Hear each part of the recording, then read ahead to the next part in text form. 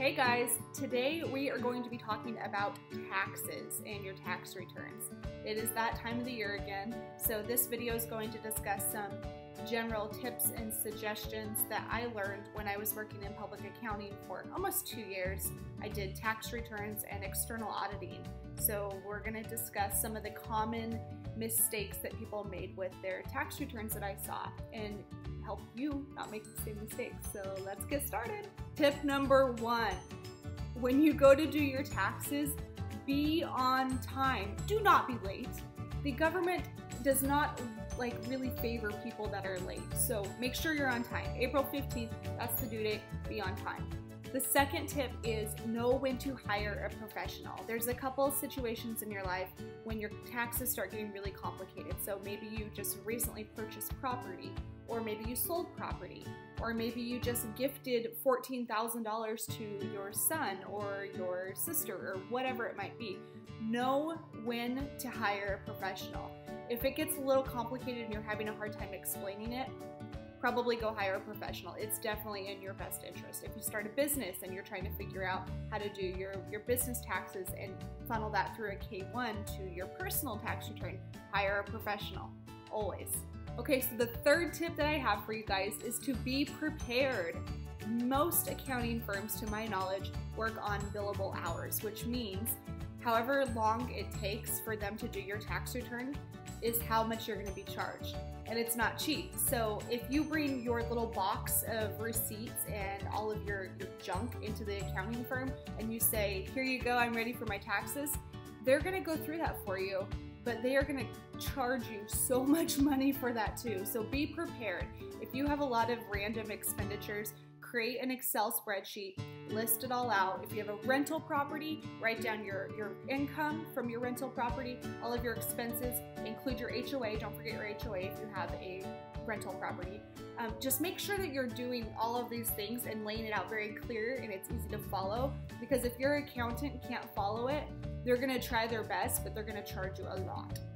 Okay, so the fourth tip that I'm going to give you guys for taxes is regarding itemization. So if you itemize on your taxes, and when you itemize you'll use a Schedule A. That's the form in tax lingo. You don't have to really know that, but it is kind of important to know what forms you use for your taxes.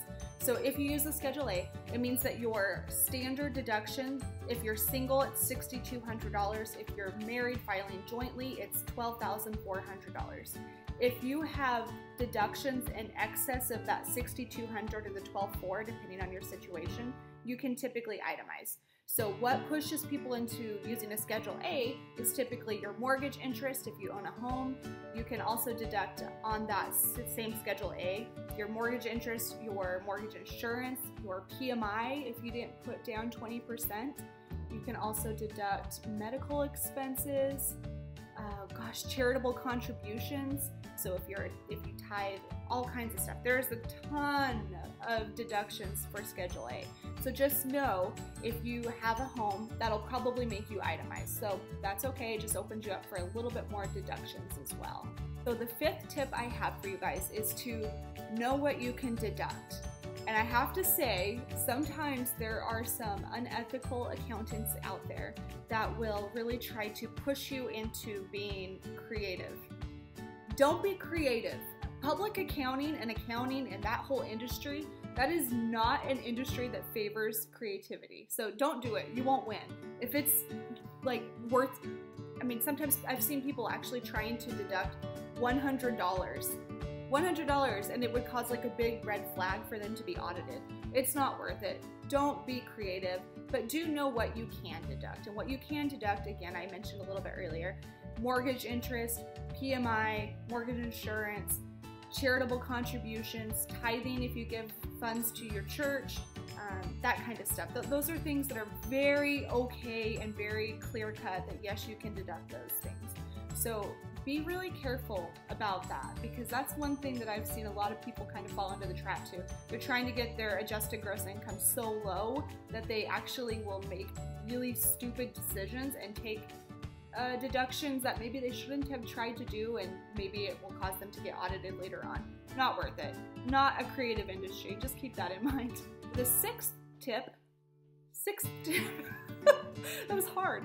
The sixth tip I have for you guys is if you are living in Idaho, and I don't know about other states, I can't really speak for other states, so bear with me, but if you're in Idaho and you give money to like a youth rehab type center, so Idaho Youth Ranch, the ARC is another one, any type of youth rehab type center, you actually get a double deduction. So you get your normal standard charitable contribution deduction, and then you also get a little Idaho credit as well. So that's kind of nice. It's just something to be aware of. I didn't know that until I started working in public accounting, but that's kind of a cool incentive. Okay, so the seventh tip that I have, that was better. The seventh tip that I have for you guys is for those of you who have children and pay childcare expenses. So if you pay childcare expenses, this does not typically qualify for the at-home daycares unless the at-home daycares are legally established and they have an employee identification number or a federal identification number. So if they have a FIN, then they are legally recognized as being a child care facility. So that's great. So if your in-home daycare does, that's wonderful. But you can deduct how much you pay for child care, up to $3,000, I believe.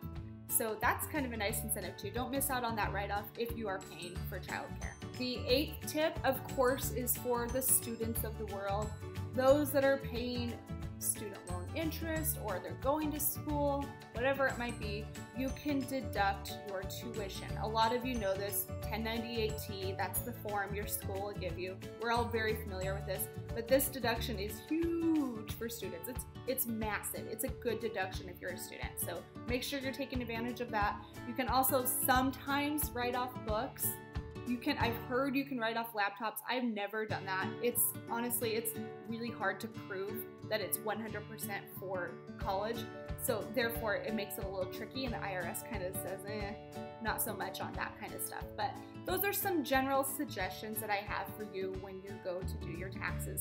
Keep in mind, everybody, I am not a CPA, so don't take my word for the holy grail. I'm giving you some suggestions, but make sure you do your own research and you talk to a CPA, certified public accountant. Talk to a professional to verify what you qualify for and what you don't qualify for. So that's my tips. Those are the tax tips that I have for you guys. Those are the common ones that I saw when I was working in public accounting. And remember, tip number one, don't be late. That's the biggest tip I can give you guys. Do not be late when you file your taxes. There's some serious penalties that are associated with that. Not worth it. Not worth it at all. And if you haven't, go over to whitneyhansen.com and subscribe to my newsletter today. I give out some really awesome insights that I only share with my newsletter subscribers. Thank you so much for watching. I appreciate the question. Keep them coming. This has been a really fun one. I hope you all have an awesome day.